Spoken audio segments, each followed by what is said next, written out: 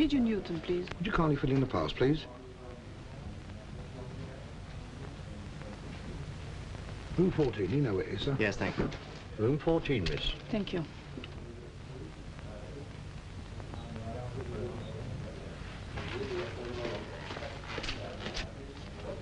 Sorry, are you going in here too? Yes. Come in. Good morning. Good morning. Morning, sir. Good morning. Well, I don't think you two have met. Captain Brown, Miss Williams. How do you do? Won't you sit down?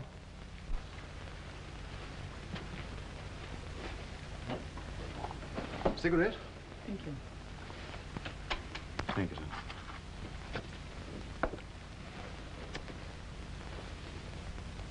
Sorry. Well, I'm sure you're both wondering what all this is about. Did you get any clues at our previous interviews? No. Well, I made a guess. Seems to have been wrong. What was it? Some sort of commando work, but obviously if Miss Williams is involved. As a matter of fact, your guess wasn't so far out. Commando work isn't a bad way of describing it. I want you both to go to occupied France. France? How? By sea or air, only you won't be going in uniform. What do we do when we get there? Organize resistance, act as liaison officers with London. Would we be working together? I hope so. Miss Williams would be your wireless operator. Do you think we're the right people for the job? We're sure of it. All right, I'm on. Of course. Good. What do we do first, sir? Get fit. They had their own ideas about getting us fit. No smart drill movements, no parade ground stuff. They wanted us to look like ordinary, unhealthy civilians, and yet be able to take a commando battle course in our stride.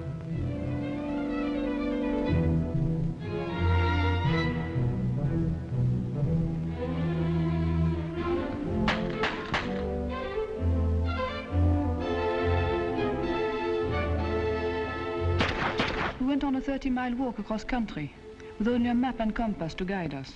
There was a theme song for our course. Je tiens ma révérence.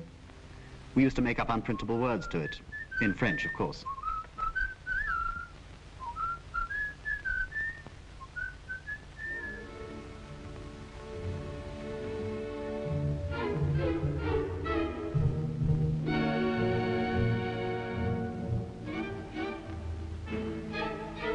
Then we joined the parachute school.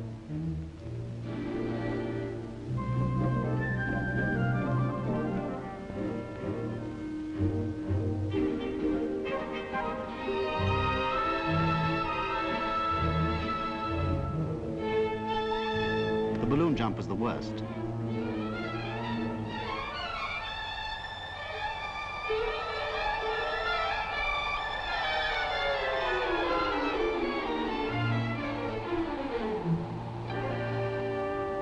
Jumping from an aircraft was better. Somehow, the noise of the engines made me excited. Then we went to another school. This really was a school. I mean, we had lessons. The instructors were like smooth young university dons who'd taken a course under Pimpernel Smith or Raffles. They told us in the most gentlemanly manner how to organize our private lives as saboteurs, how to burgle a house, how to get out of handcuffs. They told us almost apologetically about lethal tablets, suicide pills, to be taken only as a last resort. We made notes about organization and personal security. Learned how to recognize all ranks of the German services. Told how to use codes. How the BBC sent personal messages during the French news. The organization of the Gestapo. Until our brains reeled under the load of information. At another school, we were taught how to organize reception committees. That's local people who'd collect in a field the night the RAF were coming to parachute supplies. With electric torches, they'd guide the planes to the field. Then there was a radio device called the Eureka, used to guide an aircraft to us from 20 miles away. And there was the S-phone, a kind of wireless telephone on which we could talk to pilots, or to anyone who might fly out from London. Then I started work at the Wiley School, transmitting, receiving, coding and decoding, Morse, Morse and more Morse. I dreamt in Morse. I even started knitting in Morse. We had a week's intensive lecturing about the weak spots in the industrial system of occupied Europe. The railway network was included in this. We were shown how we could hold up supplies by cutting the line at the right place. Another weak spot was the electric power supply. We were told to attack transformers wherever we could. It was evidently no use blowing up pylons, as they could be repaired too quickly.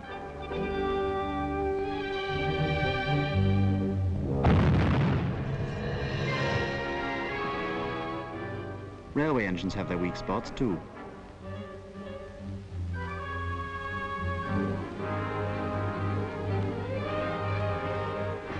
Quite a small charge in the right place can put an engine out of action for months.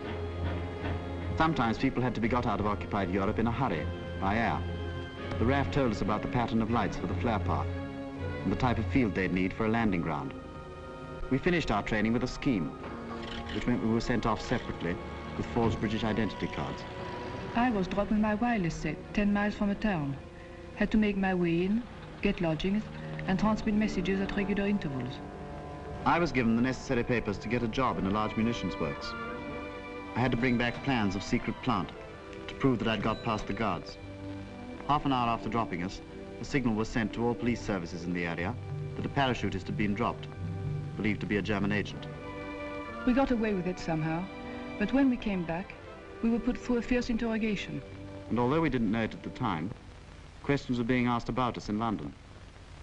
The Gestapo have been having a roundup in France just lately. Our worst headaches in the Vendée, where Petronius and Camille were arrested last month. We must assume that the whole of the organization that they built up is blown, and send out a new organizer and wireless operator as soon as possible to get that area going again. Have we anyone suitable to send out? There are two people nearly finished training, sir, a man and a woman. And Ted, you'll see if they can be ready in time for the coming moon period and get them out to the field.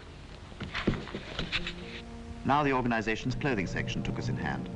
And without asking for coupons, tailors, dressmakers, shoemakers prepared clothes for us suitable for France.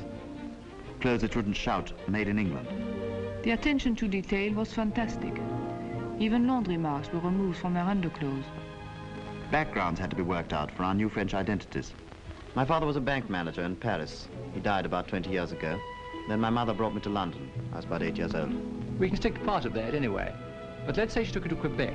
It's a bit further away and will help to explain the accent. All round Bordeaux I know very well, and Paris, of course, and La Touraine. Well, let's say you were married to a wine merchant in Bordeaux who used to travel a great deal. They prepared complete sets of papers fitting in with our new identities.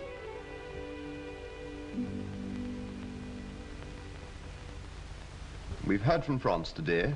You'll be dropped by parachute about 6 miles from Henri Picard's house. You've got the names of your other contacts, haven't you? Yes. Good. All these people are reliable according to our latest information, but don't take anything for granted. Password? Je voudrais voir Mademoiselle Nadine. Vous voulez dire Mademoiselle Nadine Perron? Non, c'est Mademoiselle Nadine Ducrot, votre cousine, que je cherche. Your operational names will be Felix and Cat. When do we go, sir? It all depends on the weather. We'll lay on the operation for the next moon period, and you'll go down to the holding school near the airfield and wait there.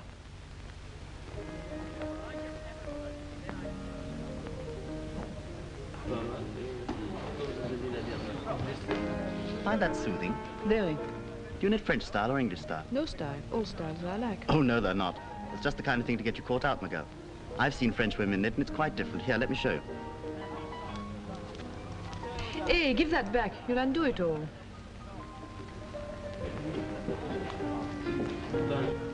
Cat, it's not scrubbed after all. We're on. We're definitely going. Yes, I know.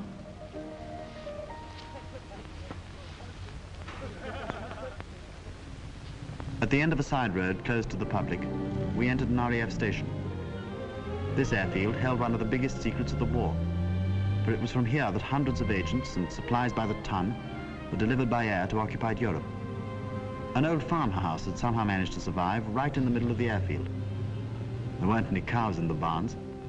The barns were used now for packing and storing parachutes. Good, you're only 5 minutes late.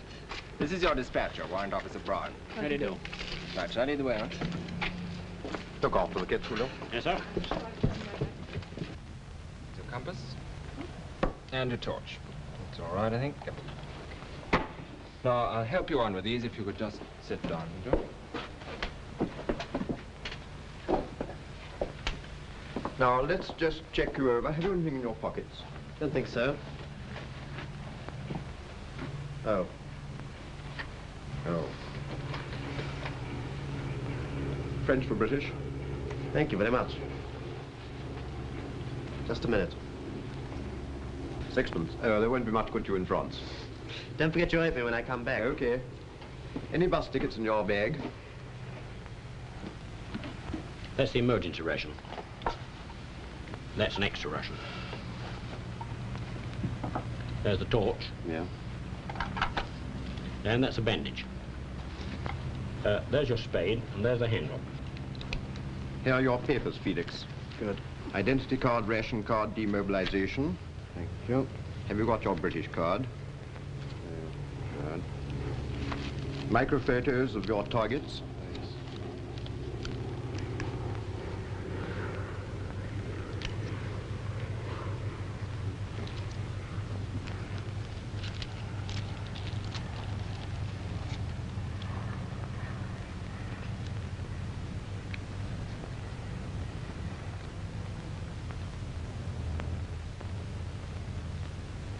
Some small monies will be useful. Good. And the money belt. Thank you very much. Here are your papers. Can I have your British identity card? Good. Here's some loose money. Now, you have your codes and WT plan, haven't you? Yes, they were given to me in London. Oh, good. Felix, here are your lethal tablets. Thanks very much. How's it work? Oh, I'll show you. Cat, your tablets are in the lipstick.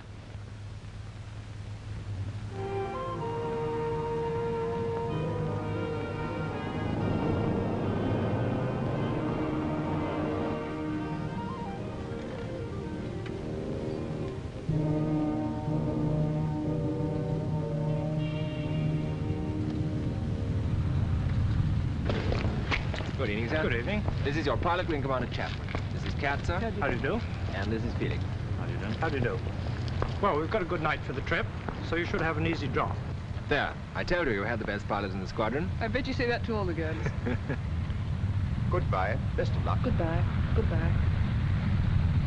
Goodbye, Sam. Thanks very much for everything.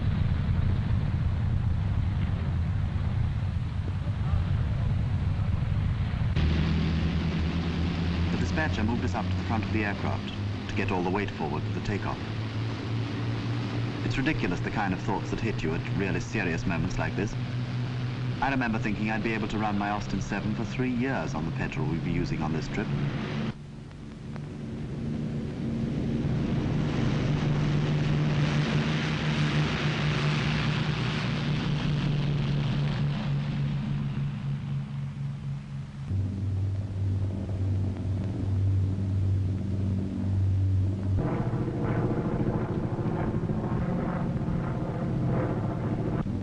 We couldn't see out because of the blackout curtains, so the dispatcher said we should try and get some sleep.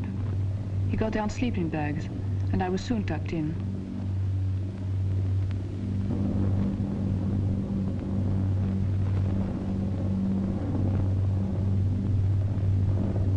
I didn't really sleep, just dozed off.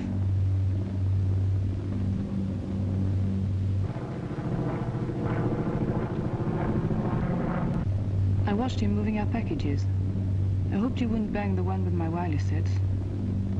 Then I realized they'd soon be landing with a bang on some field in France.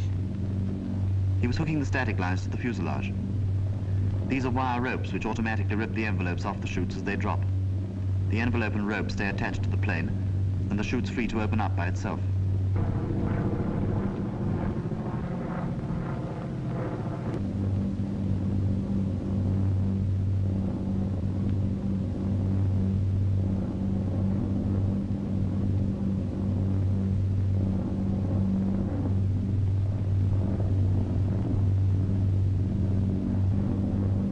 Coffee and sandwiches were all part of the RAF service.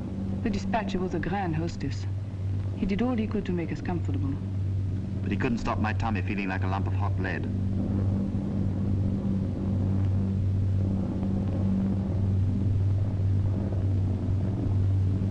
The moment came. We were approaching the target area. There'd been no flak. Actually, the thought of being attacked had never really occurred to me. I felt such a complete passenger. The dispatcher was the only member of the crew I saw, but I felt the others were taking good care nothing happened to us.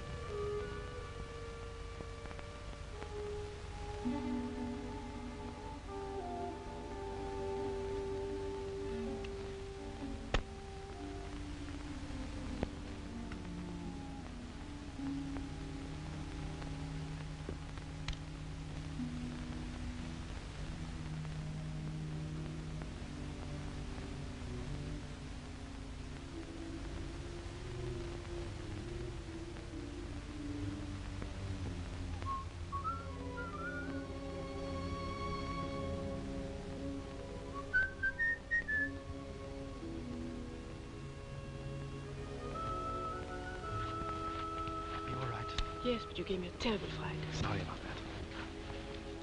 that. I'll get on burying this junk. I'll get my chute. Et puis demain, il voudrait aller dans la ville pour voir un type. Non, on m'a dit d'aller le voir. Vous pouvez me prêter un vélo. Qu'est-ce qu'il y a encore? Ah oui, des cartes d'identité. Vous pouvez nous faire des vraies cartes d'identité. Des faux vrais, quoi. Très bien. Et puis si vous pouvez trouver quelqu'un pour nous accompagner, parce que Kat a beaucoup de bagages, n'est-ce pas? Henri knew the region well, so I decided to fall in with any plans he'd made. He thought it best for us to make our headquarters in the big market town of the area. He'd even fixed up a room for me there. His nephew, Maurice, traveled with me to show me the way.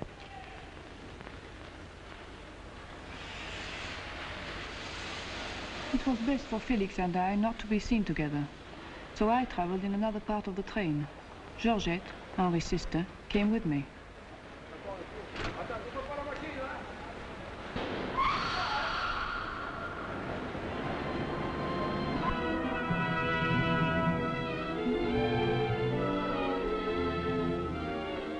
Maurice and I got off at a small station just outside the town and set off to walk in.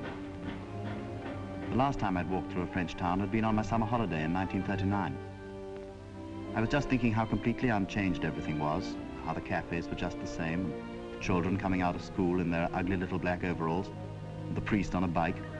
In fact, I was just thinking I'd really be able to spend a very pleasant holiday here, when I suddenly realized a German officer was crossing the street in front of me. That brought me back to reality with a jolt, and I was pleased when we turned into the little quiet square where Henri had got me a room.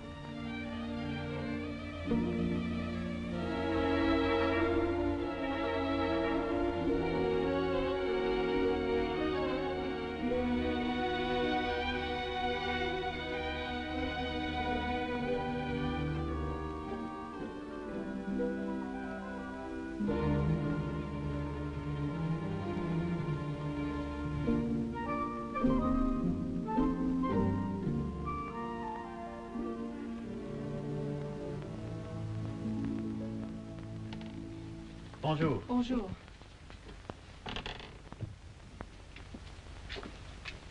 I'm glad you're here.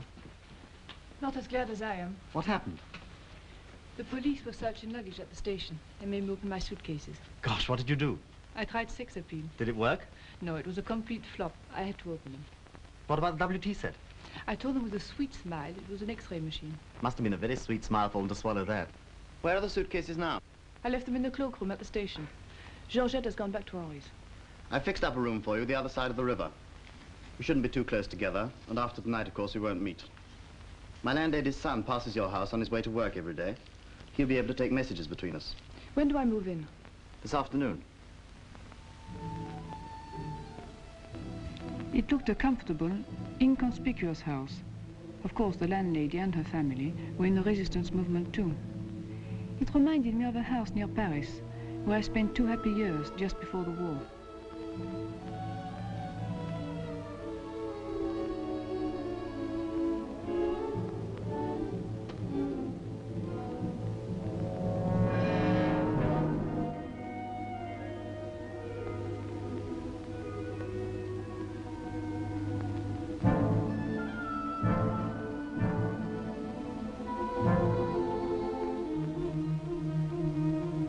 It was funny to think I was to make my home here. A room of my own, where I'd never be able to invite friends to tea.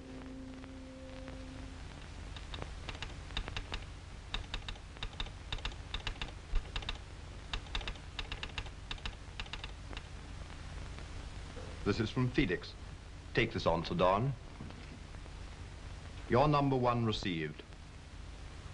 Glad safe arrival. Stop. Send map reference of ground where you can receive stores next moon.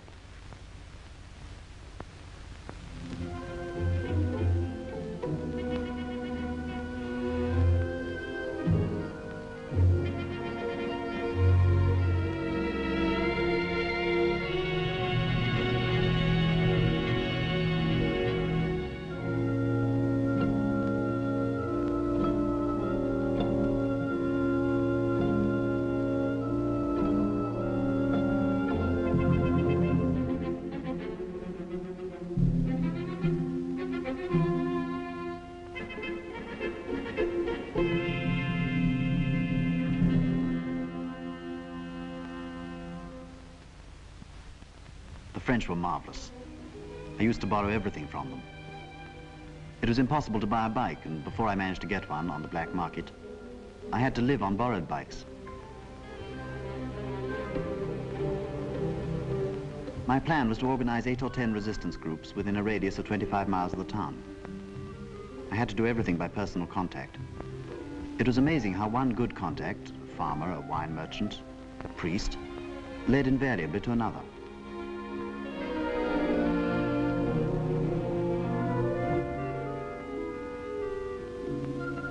Broadly speaking, there were 3 kinds of contacts, and I tried to keep them separate.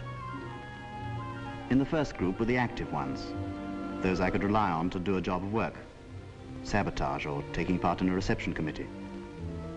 Then there were safe houses, usually older people who could be relied on for hospitality, and where I could go at any time of day or night and get a bed or a meal, no questions asked.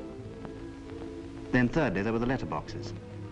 That is, people like cafe proprietors or garage owners, where I could leave messages or meet people by appointment without attracting attention. Of course, we couldn't use telephones. They'd be tapped. Even internal letters were censored. I had to keep a good lookout for controls on the roads and avoid them where possible.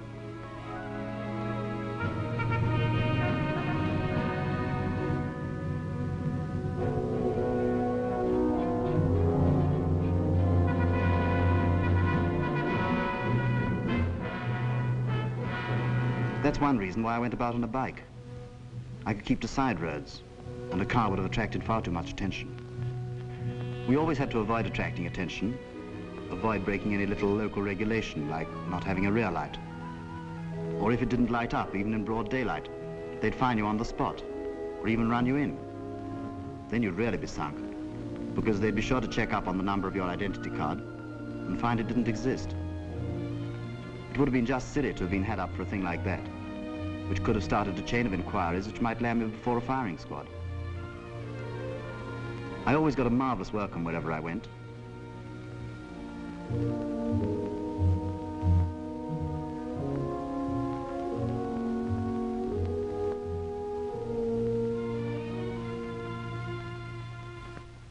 Si le terrain est accepté, nous envoyons un message pour le terrain à Londres. Par exemple, n'importe quel message, le qui aurait boit du cognac, quelque chose comme ça.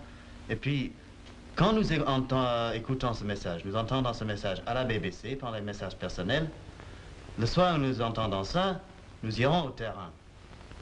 Avec des lampes, je vous montrerai comment on se place avec les lampes. Puis l'avion arrive, et là je départ. So now I had to decide on a ground for my first reception. On my endless bike rides, I'd already noticed 2 or 3 fields that might be suitable, and I looked them out on the Michelin map. You could buy these maps anywhere in France, and it was perfectly normal for anyone to have them.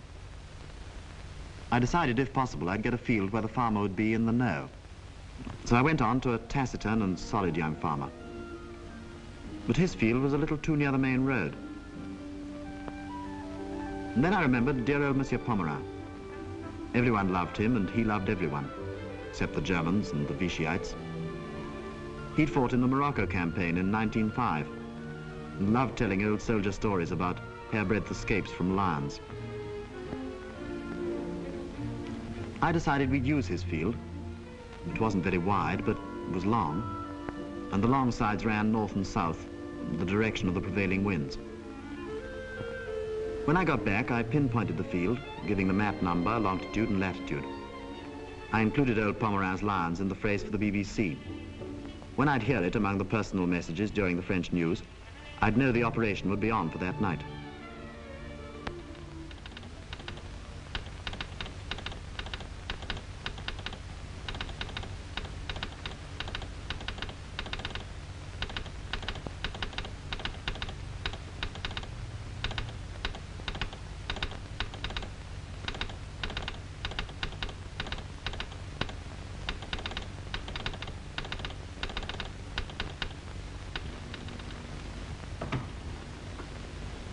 Here's Felix 1, John.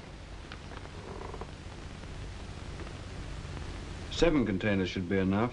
Yes, no more. It's his first operation. Any special stores apart from Eureka and S-Phone? He has a large number of targets, so give him plenty of HE and make it a 1-star priority. In the pinpointing section, we selected a Michelin map of the same number Felix was working with in France. And then it was only a matter of a few minutes to find the point, transfer it to a large-scale map of the area, and work out the degrees of longitude and latitude. The result was very carefully vetted in consultation with the Air Ministry. There must be no doubt whatsoever as to the position of the field on the map. Was there any flak in the area? Any enemy fighter airfields in the vicinity? Would reception lights be screened by trees? If the point passed these and other tests, the ground could be accepted. An aircraft couldn't be risked on an uncertain mission.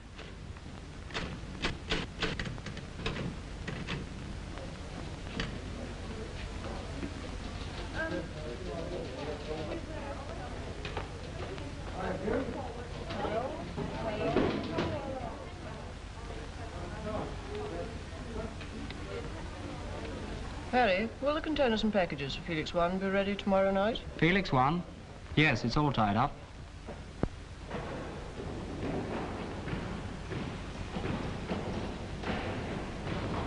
Everything depended on the country to which the stores were going.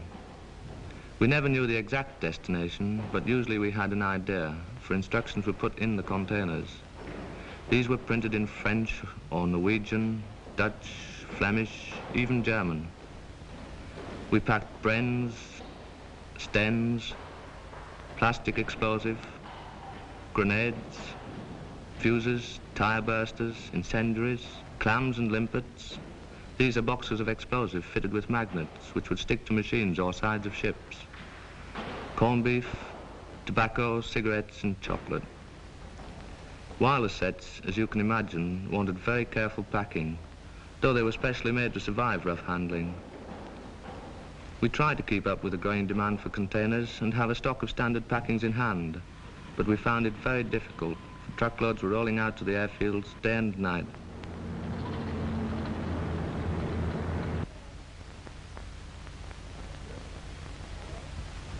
Il y a la question du temps, vous savez. Oui, mais enfin, c'est très joli. Voilà 8 jours qu'on attend. Et rien n'arrive, rien ne se passe. Le temps est magnifique ici. Ici, oui, mais en Angleterre. Là-bas, c'est le pays des brumes, vous savez. Operations room? No, sir, nothing so far. Yes, we'll let you know as soon as we hear ourselves, sir. I wish to heaven the weather boys would make up their minds. So you should be all right in these areas here, sir. Norway and Denmark definitely out.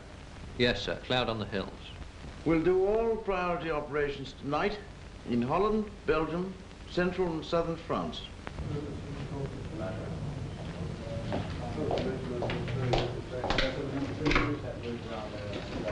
London, please. Operations room? Oh, good. Just a minute. Opposite tonight through. Brenda. Liner 77. Ketch 16. Beef beer. Felix 1. Pluto 2. Pluto 5.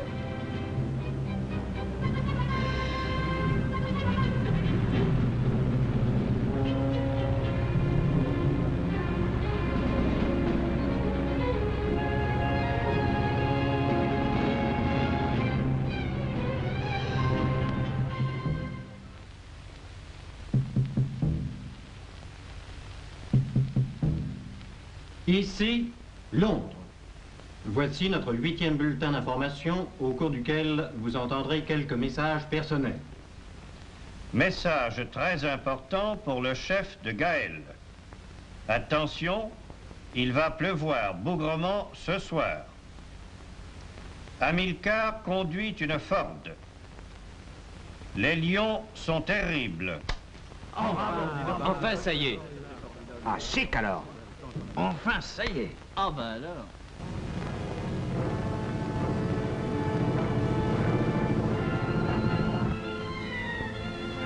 I wanted my first reception to be a success, mainly to get the confidence of the Frenchmen I'd recruited. There was many a slip that might ruin things yet. Clouds were sweeping over the moon, and the navigator had needed all the moonlight possible to pick his way to our field. Our torches weren't up to much either. Just ordinary little pocket lamps with 4-volt batteries. I placed a few guards around the field. and I managed to get an old truck to take away the containers.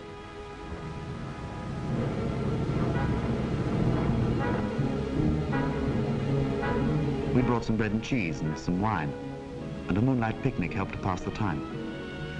Some of them were pretty skeptical about the aircraft ever coming at all.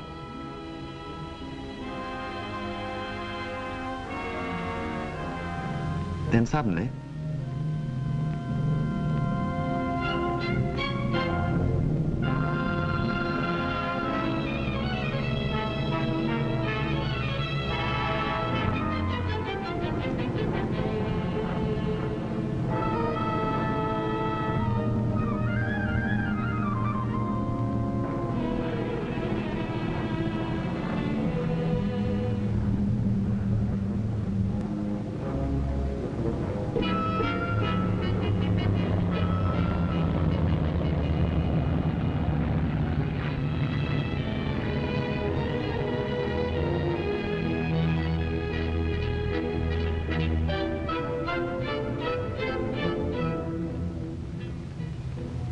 this was the most dangerous moment of the whole reception.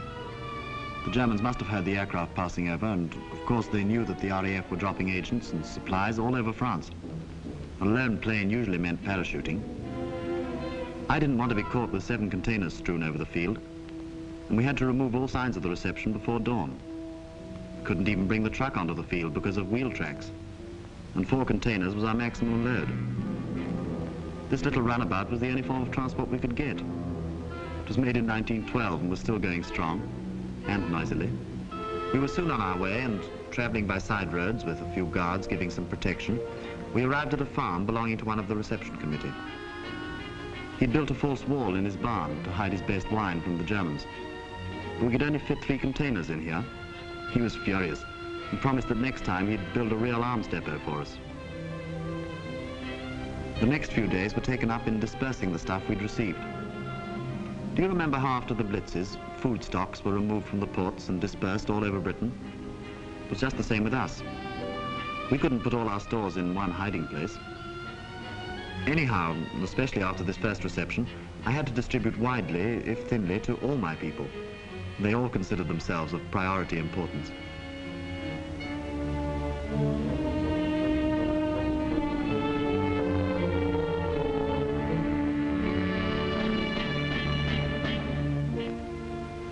Sometimes I doled out the stuff to men who'd been at the reception committee, and sometimes I delivered it myself. As few people as possible knew the whereabouts of our hiding places. I had to take a Bren gun to a place about 30 miles away, and I got a forester to take me with a load of wood hiding it. We had a rather rickety old truck, a gazogène burning charcoal and wood chips instead of petrol. It took hours to get going in the morning and was thoroughly unreliable. But I couldn't refuse any form of transport on 4 wheels. A nasty moment came when we sighted a control at a crossroads.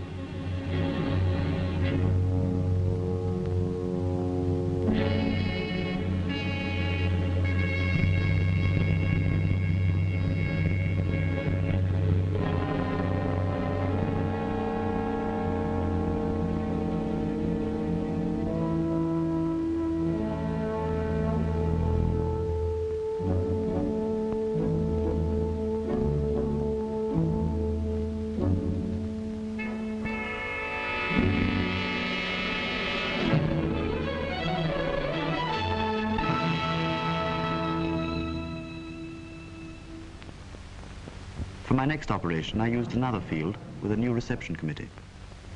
I tried the Eureka this time, and it worked very well.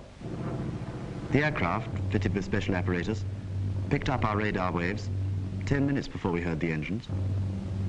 The navigator had to watch a green line that moved horizontally across a dial. This line showed him at once when he wandered off course. All he had to do was to keep it in the middle.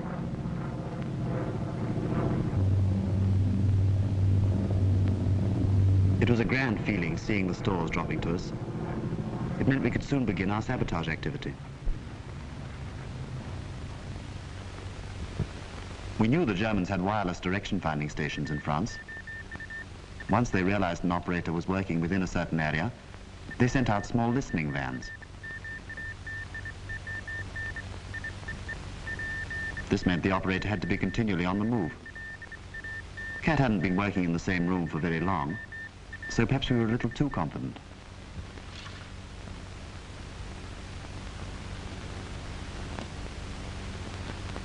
Herr Bar? Senden Sie mir sofort 2 Männer zu dem Haus im Place Carnot. Sie übermitteln sofort. Sofort, Herr Bar. Danke.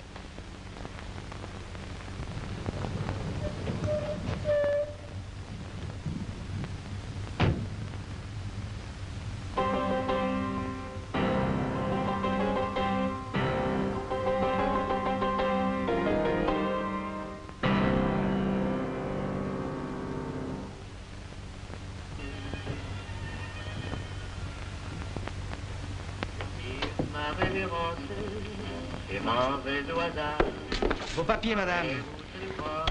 Comment? Vos papiers, madame. Oui, certainement.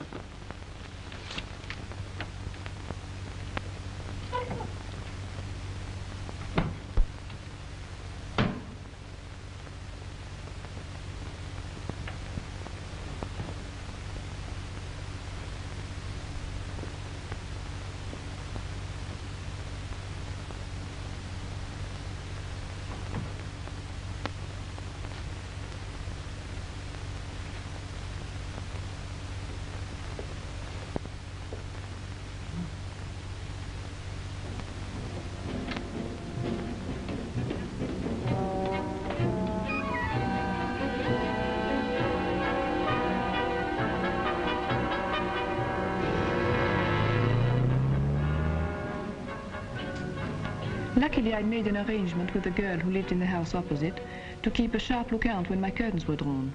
That meant I was transmitting or receiving.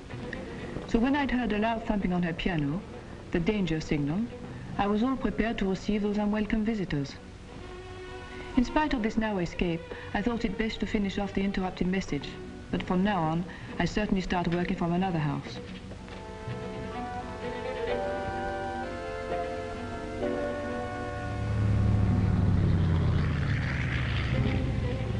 I had to train new reception committees, and as time went on, I was able to leave the organization of receptions to local groups.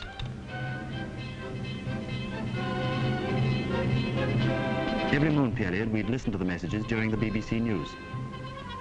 Sometimes we'd hear our message and go out to the field and the plane didn't turn up. The pilot might have lost his way or been shot down. To be able to map read, he had to fly about 1,000 feet, so he was vulnerable to light flak as well as the heavy stuff. They were always furious at being kept out all night for nothing. But if I could tell them a day or two after that the aircraft that should have come to us had been shot down, that stopped their grumbling.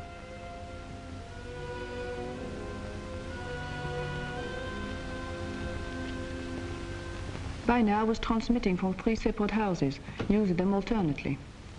The Gestapo kept records of all our messages, but these weren't of any use to them without our codes.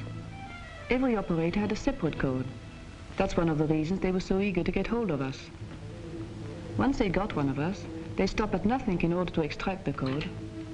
If they succeeded, they'd be able to read all previous messages, and they'd start contacting London, trying to give the impression that the operator was still free. They might organize Gestapo reception committees and get the RAF to drop supplies, or even agents, right into their hands. Felix was planning an attack on a railway yard, and we were anxiously awaiting approval from London. At last, full approval arrived. I handed over the time fuses to the foreman of the engine sheds. Oui. Merci. Vous savez quoi en faire, n'est-ce pas? Tout. Au revoir, monsieur. Au plaisir. Au revoir, monsieur. I am the foreman in charge of the chantier. All we railway workers realized what our engines meant to the Germans. On many occasions, we tried to sabotage them. But it was not until Felix arrived that we discovered the best way. A small charge in the cylinders. The Germans never left us unguarded, but one can always smuggle things when you want to. I decided it would be best to put the charges in place just before we finished work for the day. The fuse will give us time to get out of the yard before the charges went off. So under the very noses of the Germans, we placed the charges in more than 30 engines. Then we left, just as usual. We waited in cafes and at our homes. We didn't have to wait a long time. Soon as we heard.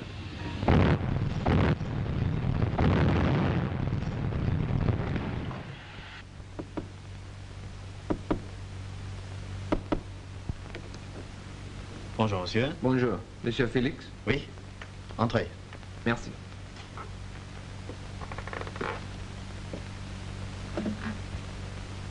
Qu'est-ce que vous voulez? Je voudrais voir Mademoiselle Nadine. Vous voulez dire Mademoiselle Nadine Perron? Non, c'est Mademoiselle Nadine Ducrot, votre cousine que je cherche. Where have you sprung from? London told me to contact you. Have a drink. Thanks. You haven't got any whiskey, have you? You're an optimist. Whatever you have got, then. It's even getting pretty scarce back home now, so they tell me. Though I used to know a pub in Tottenham Court Road, where they had a very good supply. Suppose that's been blitzed by now. Yes, the pub in Tottenham Court Road. All the best. Well, what can I do for you? Can you get a man out of France for me? Through Spain or Switzerland? I'm afraid that's no good. He's been wounded in the leg. Lysander pickup is the only way. Why do you come to me? Evidently you've got the latest dough. It's not too easy. There aren't many fields around here big enough for an aircraft to land in. Well, will you try? I'll do my best.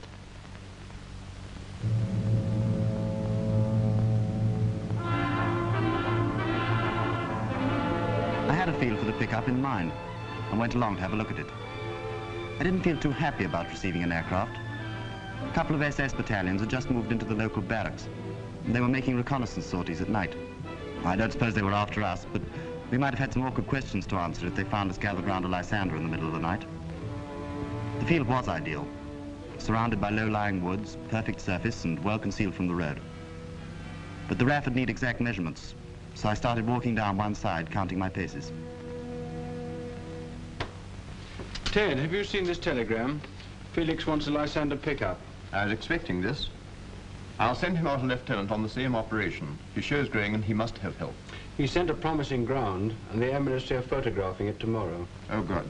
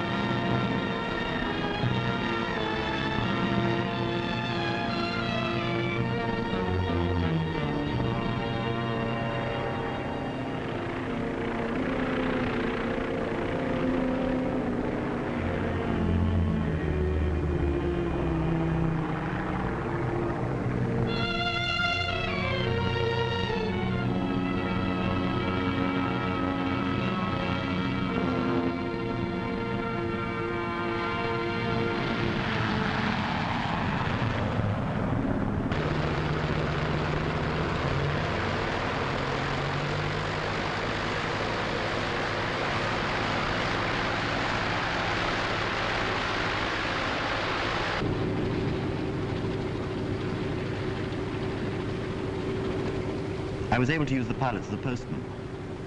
I sent London details of a local factory where parts of a new secret weapon were being stored. I asked them to stop the RAF from coming and bombing it. I wanted to have a crack at setting fire to it myself.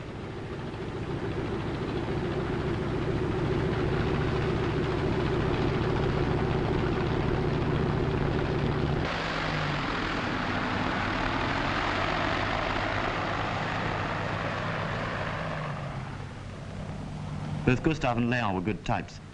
It was always a risk when people came out from London. You never knew what you might get.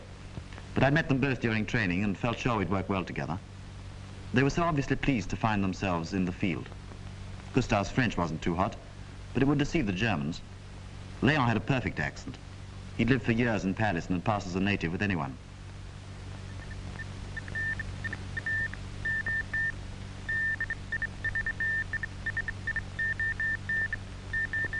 Saint-Jean, n'est-ce pas? Voilà la salle des gardes. Vous passez, il y a une patrouille par là. Alors vous passez par la barricade et vous aurez à peu près 4 heures pour faire le travail. Bon, on va détruire ça.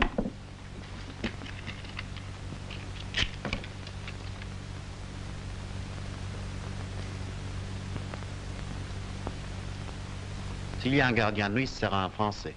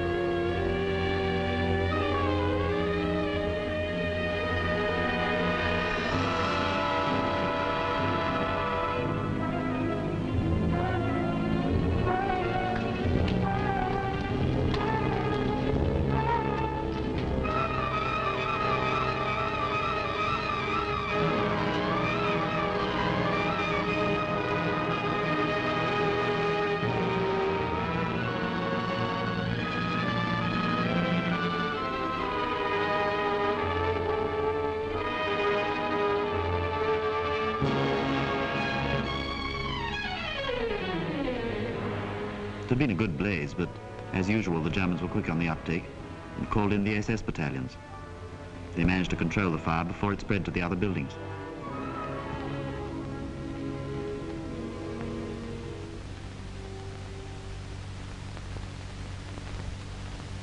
It's a pity they put out that blasted fire. Cigarette? Thanks. There's nothing like enough damage. We'll have to get the RAF to bomb it.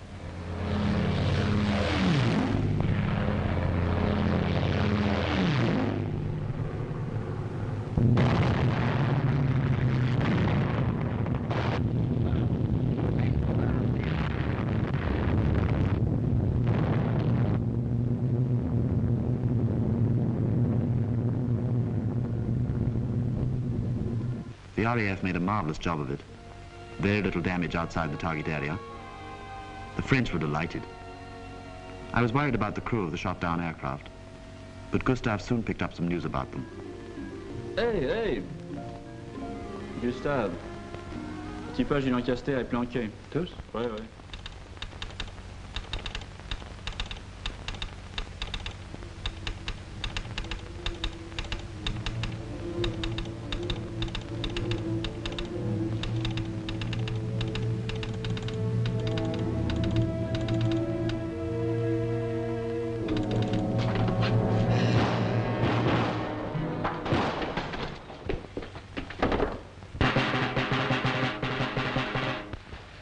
Avis à la population, parole des autorités allemandes, le couvre-feu est à 7 h ce soir. Ah, ben il y a 7 heures, par exemple. Marie, t'as entendu le tambour 7 heures, ils y vont un peu fort. Avis à la population, parole des autorités allemandes, le couvre-feu est à 7 h ce soir. 7 heures, ils exagèrent quand même. Oh, les salauds. The Germans made out they'd put on the curfew to punish the population for the sabotage activities in the area. But we suspected another reason. You see, the Gestapo had worked for months collecting information about suspects. Then suddenly one night they'd swoop.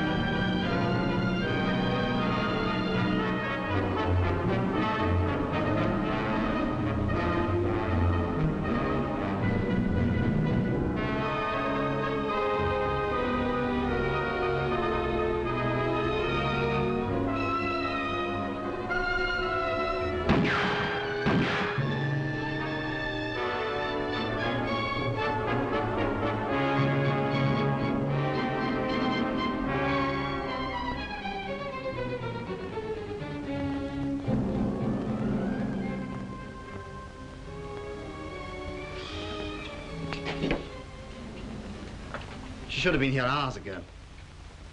Damn it, she knows where to come. Are you all right? Of course I'm all right. Where the hell have you been, then? I went to collect George. George? Yes, the pilot who was shot down the other day. Gustave? How are you? Felix. How do you do? Glad to see you. Are you English? 3/4. Got a Welsh grandmother. Yes, but I mean, what are you doing in France? Oh, various things. Looking after chaps like you, for one. Well, I'll be blowed. Pierre's got the rest of the crew. How many are you? 7 counting me. It's too many for us to keep for long. Cat, can you get a message through to London? How? The Gestapo have got my sets, and Nearne is finished. Damn. We've still got the old S-phone hidden away. If only we could get someone to come over from London and have an S-phone conversation, we could explain our whole situation and get instructions.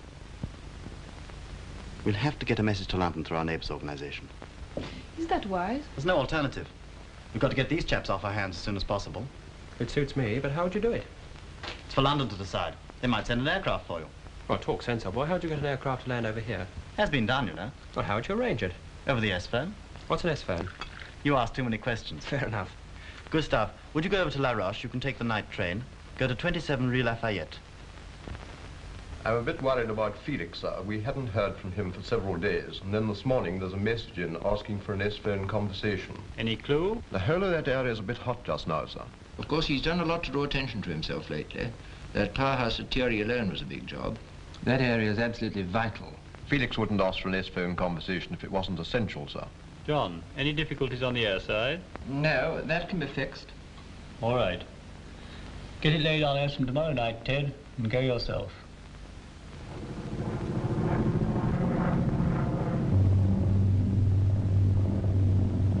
Better get back to the S-phone. All right.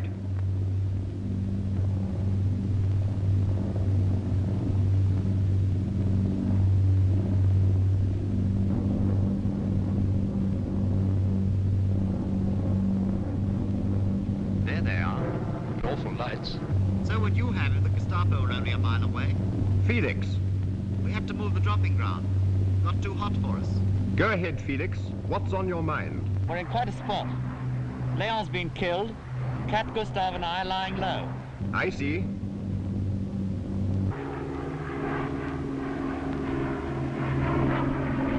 They brought WT set for Cat.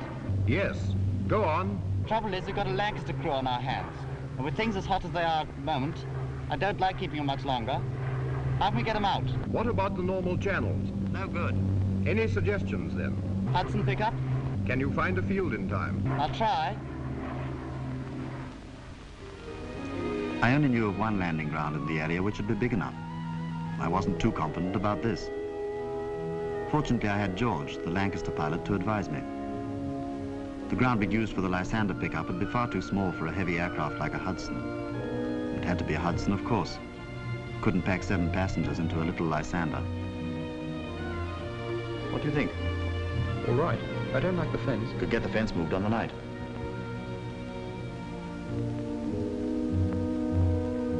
$500 exactly.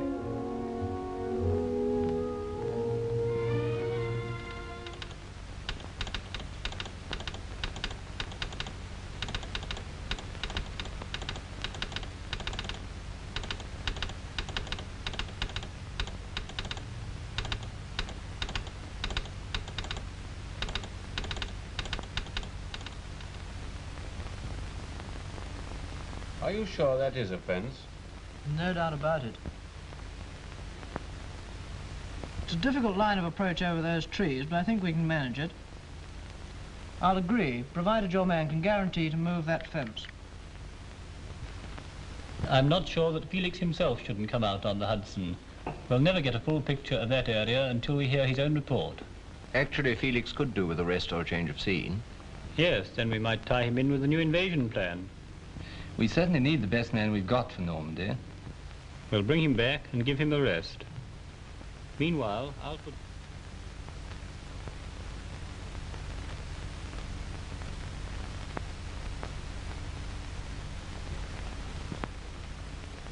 Clico 28. That's almost too good. Couldn't you get an on vintage? Don't be mean, Felix. And Chanel number 5. He's doing well for himself. Who are they for? A present for the Hudson pilot. What do you want me to bring you back from London? Oh, bring me some more wool. I can't get the right color here. Had to give me a sample then. I'm going to look damn silly going into Swan and Edgar's tomorrow asking for knitting wool. Don't worry. If it rains, you won't be anywhere near Swan and Edgar's tomorrow. Blast the weather. It's clearing a bit. Don't like it, though. Nor do I. If we could get some wind, the field could be as dry as a bone by landing time. Yes, and if we have more rain, it could be as wet as a bog. Take your choice. Perhaps I won't have any choice. Perhaps London will cancel it from their end. Hello. There comes George. Hello. Hello. Any news? They've got my navigator. Picked him up on the street this morning. Damn. The field must be pretty mucky. Yes, we've got to risk it, though. It's only a matter of hours before the Gestapo get the others. Isn't it time for the messages? Yes. Bet you they cancel it. 50 francs? Done. Veuillez écouter maintenant des messages personnels. Le renard aime les raisins. Vive les sapeurs-pompiers. Rose 36. That's that. Thanks. There's nothing else for it. We'll have to risk it. I agree. I'll go and warn the others. I had a fiendish decision to make. If we had to hang on till the next moon, the whole underground network I'd built up would probably be shattered. Yet I might be guiding the Hudson to trouble. If the plane got damaged, we could set fire to it, and the crew would become prisoners, and we'd have to try and shoot our way out. From the point of view of the war effort, the possible loss of a Hudson was surely less important than the almost certain breakup of the organization in this area. I decided to let the Hudson come.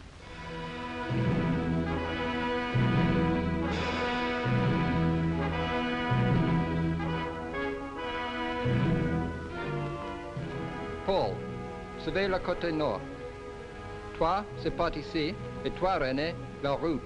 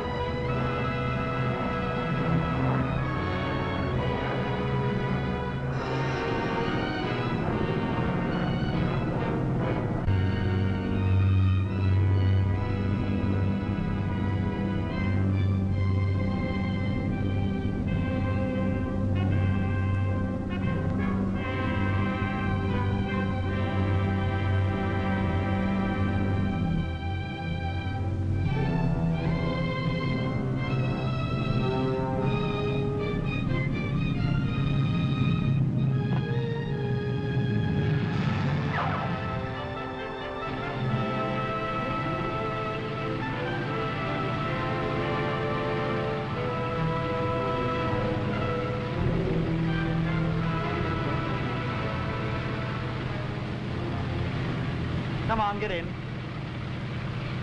Take care of yourself. Goodbye, George. Goodbye. Goodbye. Goodbye. Felix. Goodbye, Good luck. Gustav. Good luck. Come on.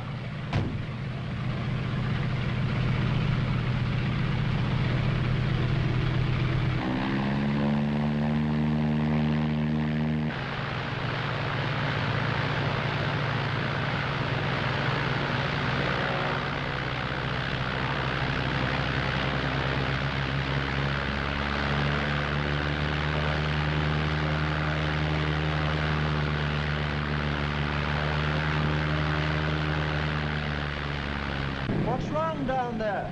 I'll have a look.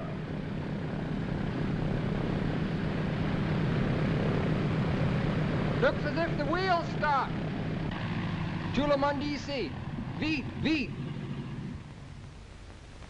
You two push on the wheel. Okay. George, get your crew out. Right. Par ici. Out, chaps. Stand by. Attention. Attention. 1, 2, 3. Poussez. 1, 2, 3. Poussez. 1, 2, 3. Poussez. Poussez. Poussez. Arrêtez. Arrêtez. It's no good. I'll come down.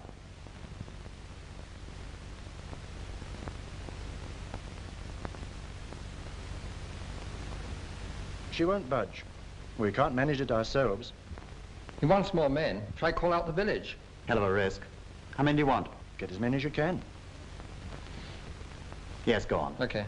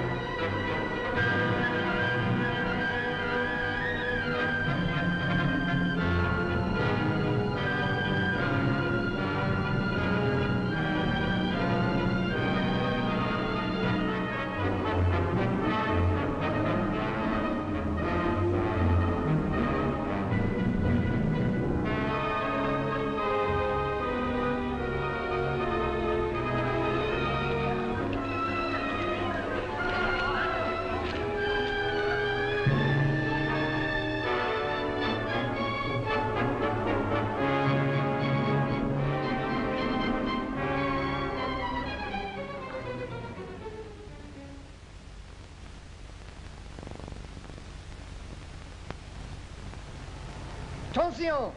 Attention! Silence! Silence!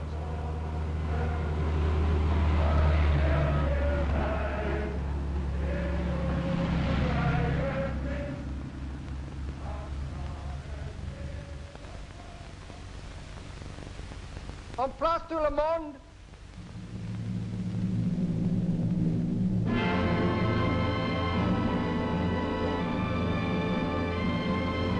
Un, deux, trois, poussez! Poussez! Un dernier effort, c'est presque fini! Poussez! Poussez! Bravo! Il bouge!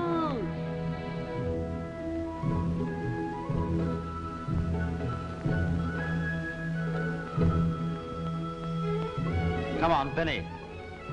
Dispersez-vous! Get ready to take off. Get the boys in the aircraft as quick as you can. We ought to get away this time, all right. Goodbye, Gustav. Thanks a lot. Bye. Don't forget my wool. No, I won't.